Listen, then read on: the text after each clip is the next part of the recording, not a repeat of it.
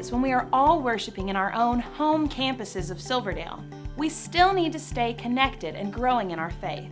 Here are a couple of ways we're doing that. Join us every day at 7 a.m. or 7 p.m. as we take a few moments to pause and pray. We'll pray together for our church, our community, and the situation we're all in. Don't know what to pray? Sign up for Pray Prompts on the e-bulletin page of silverdalebc.com. You can also stay connected by strengthening your walk. We've got resources like podcasts, websites, apps, and even virtual small groups. Visit sbcsmallgroups.com. And you can help others connect by taking part in the 3 days, 3 People Challenge. Take this next week and invite 3 people to watch our Easter service stream. We'll walk through 3 days and learn how God is in control of all our days. It's simple.